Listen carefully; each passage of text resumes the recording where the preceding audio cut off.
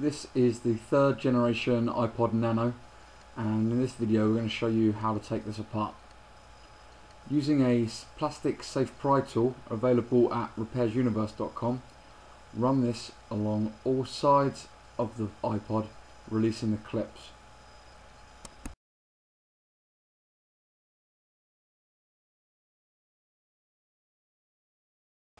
Once all the clips have been released, you should be able to remove the back cover from the Nano.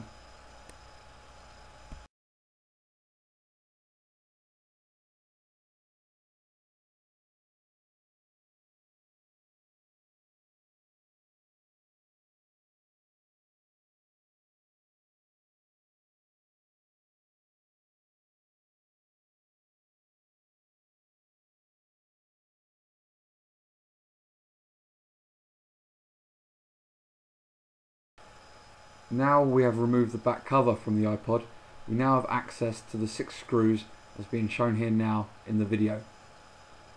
All 6 of these screws need to be removed.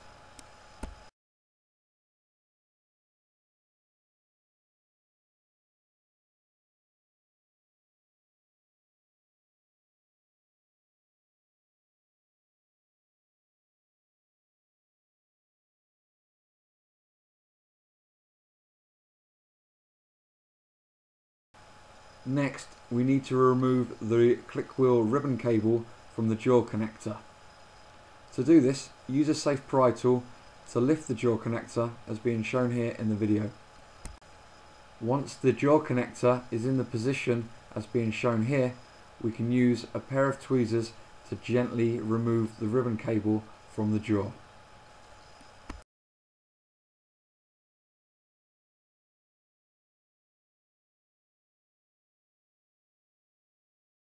While you have the tweezers handy, remove the small metal clips around the headphone jack.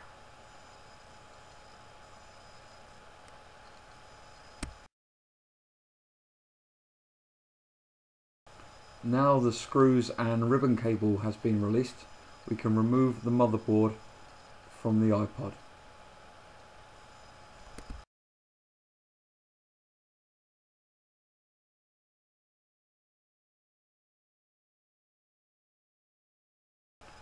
Turn the motherboard over and then release the jaw clip in the same way as we did earlier. Once released, we can now remove the screen from the motherboard by gently pulling away.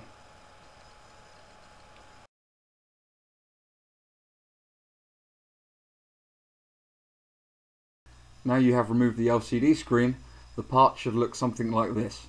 You now have complete access to the motherboard, the headphone jack, the battery and the LCD screen and every other part of the iPod Nano.